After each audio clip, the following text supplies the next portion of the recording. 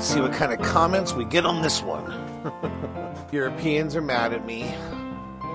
We are back to look at more crazy RV setups. Today we're going to look at the good, the bad, and the ugly out there. As always, don't forget to subscribe to this channel, like this video, and if you got some crazy picture or video of an RV, some crazy setup out there, send it my way. So let's take a look at part 2 of crazy, stupid, or weird RVs out there on the internet. So this is an interesting one, a convertible VW Bug with some sort of construct around it that I guess, would you call this a Class B or a Class C RV? I don't know if it even falls into any class. And this one has got some serious length to it. I guess if size matters, then this truck wins the battle because with the double wheels in the back and the extra long shell, I did wonder for a second, is this some AI generated picture of a RV? But overall, it looks fairly real and not photoshopped. What are your thoughts? Is this thing even real? Have you ever seen anything like this truck and camper shell? All right, now, it took me a while to try to figure out what's going on with this one. This appears to have some sort of fifth wheel trailer that's like on top of the truck as if it was a camper shell, and then it still has the axle attached? Or is this a camper shell attached to the back of an RV? I just can't figure it out. The one thing I gotta say is at least it's got those big yellow straps. Those big yellow straps, that's not going anywhere. Is this safe? Couldn't be safer because that's not going anywhere. Then we have this Class A RV that seems to have concocted or created a second story. I'm assuming this is more of a loft in there or a really tall open air living space, or maybe it's the upstairs meth lab. I don't really know. But they've got some sort of trailer attached to that thing in some fashion. And, you know, it's amazing what people will do when they want to, quote unquote, customize their RV. I've seen a few people do this where they take a camper shell that would normally go in the back of a pickup truck and they just drop it on a utility trailer.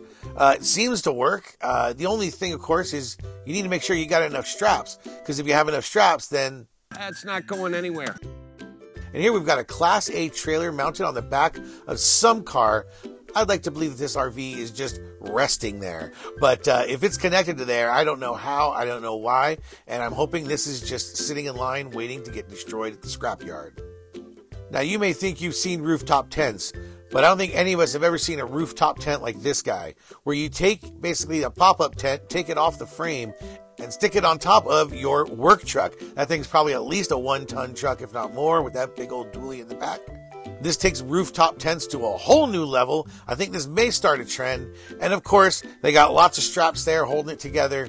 And as long as they got those straps there, that's not going anywhere. That might be going somewhere. And I'd like to give the RVing with Joe tip of the hat Ford Gold Star Award to this gentleman for coming up with this idea, because only a fellow crazy Ford owner like me would come up with such a wild idea.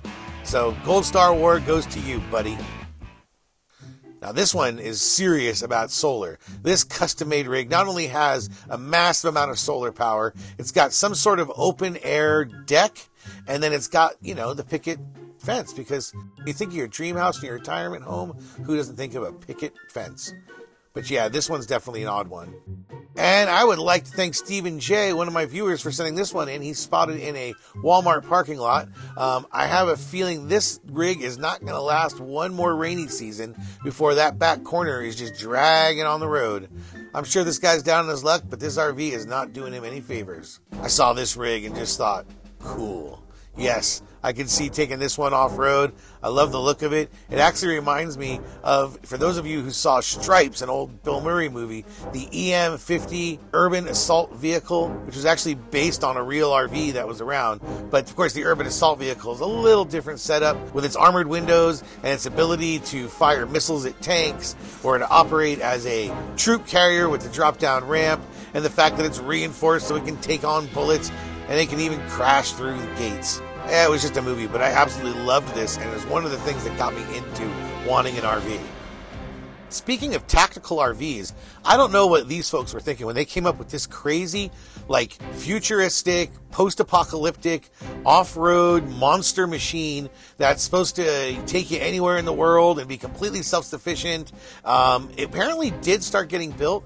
You can go to the website for this for this truck, and they've got videos, National Geo and folks doing documentaries on them building this, but I haven't seen any footage of it actually hitting the road, so I'm wondering if it survived the pandemic era. But yeah, check over to Caravan. You'll see some of the details on this monster thing.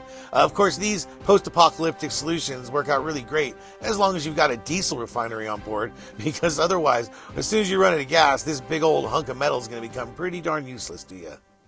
Like I said, there was another VW coming. Somebody took this Beetle, and they really did a number in doing a really nice job on chopping it up into this pickup configuration.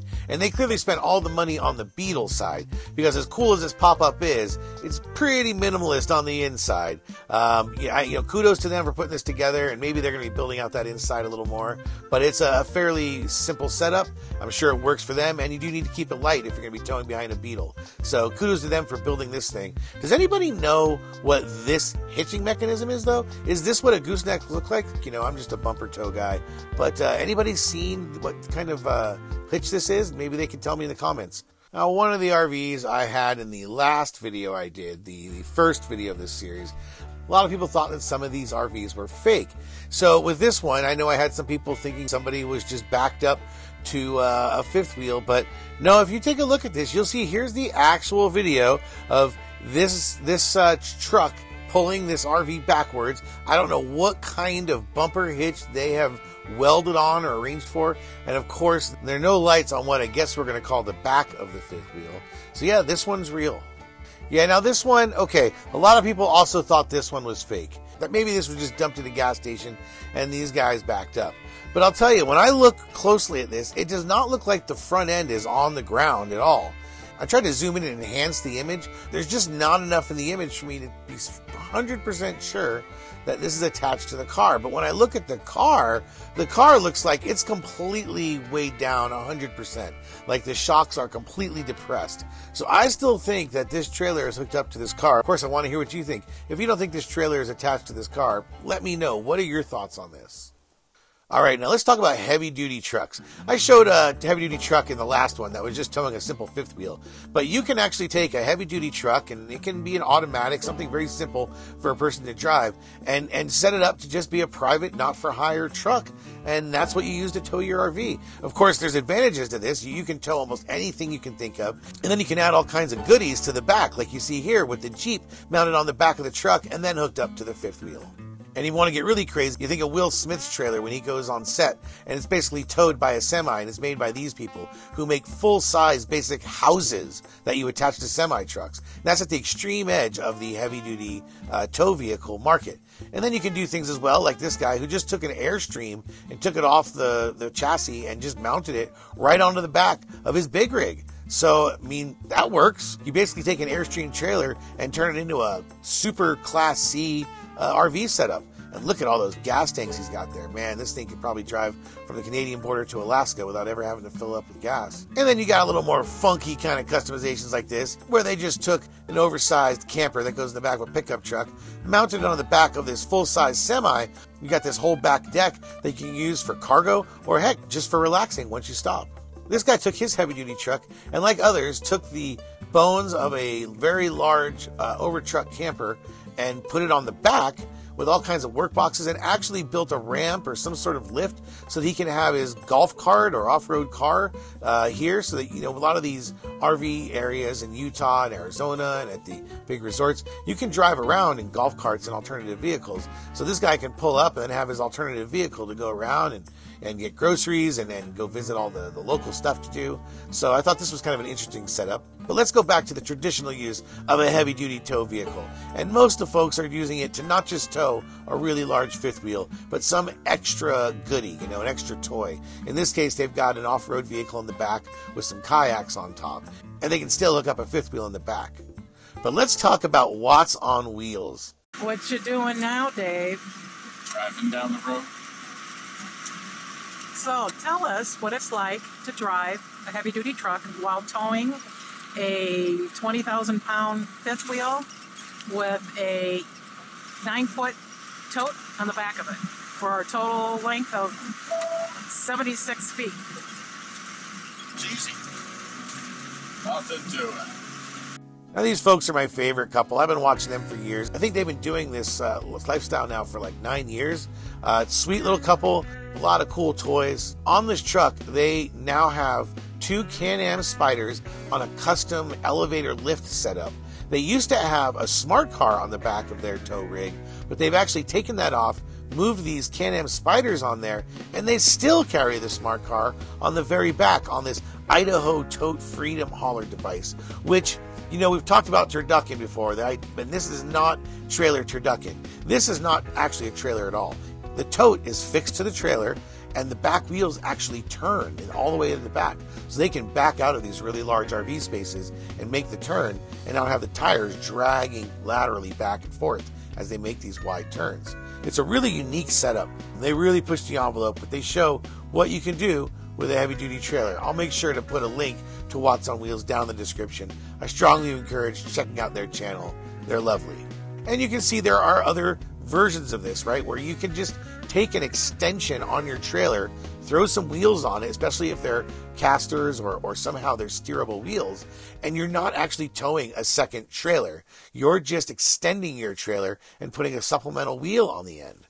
Turducken. I explained in the last video about turducken here. Turducken is when you take a chicken and you cook it inside a duck, and you cook that duck inside a turkey. So you've got a chicken inside a duck inside a turkey called a turducken. It tastes awesome. However, it's not necessarily the best model for towing. And since then, I've found some more examples of turducken. Now, these folks have a mild form of turducken. I think this is a very reasonable setup where they actually have at least the 2 different vehicles stacked on top of each other. So this large Class C is only towing 1 trailer. But it is sort of a form of turducken where you've got the boat on the car, on the back of the trailer attached to the RV. But let's look at some more extreme versions of this. This is rolling around TikTok, although the video has now been deleted, where you got a heavy-duty truck pulling a fifth wheel, which is towing a pickup truck using a bumper hitch, and that pickup truck has a cargo trailer attached to it. I believe this is somewhere in Europe, and according to the TikTok video, this is actually legal for this driver to do. I'm guessing he's a commercial driver. On this one, you've got a pickup truck carrying a fifth wheel with a full-size pontoon boat on the back. And if that wasn't enough, you got another trailer carrying a jet ski on the very back of that. If that doesn't scream America, I don't know what does. Now, this rather phallic setup has a boat sitting on top of this truck, which renders the fifth wheel hitch unusable, right? Because there's a boat on top.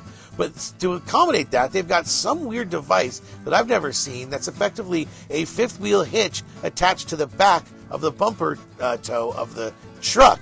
And then they have the trailer hooked into that fifth wheel hitch. And on the back of that fifth wheel trailer is a bumper hitch with another cargo trailer. So you've got quite a turducken setup there. And finally, parked at this gas station, you've got the classic truck with a pull trailer, so that's not a fifth wheel, with another bumper pull of a tow dolly, with a pickup truck on the back of there, where you can see they got the picnic table. And then finally, you've got this trailer at the end with a motorcycle on there. And of course, they've got those yellow straps there that I don't even think are tightened down. And with those yellow straps, that means... That's not going anywhere. When I did the first one of these videos, I seemed to piss off the Europeans when I talked about a caravan, if you will, a caravan with a Porsche. Yeah, basically I was making fun of their caravans, which is what they call trailers in England, and all the various small vehicles that were towing them. And everyone was ripping me for not understanding how they work. So I'm going to do a video at some point here just on the contrast between European and North American trailers. And I'm sure I'll make fun of them then too. Anyway, check back here. Make sure you click subscribe, like this video. If you got some cool video or picture of a crazy RV setup that you want to see here, send it to me at RVingWithJoe@gmail.com. I'd love to put it up here. I'll give you credit for it. And no matter what crazy tow setup you have out there, just get busy living. See you on the next video.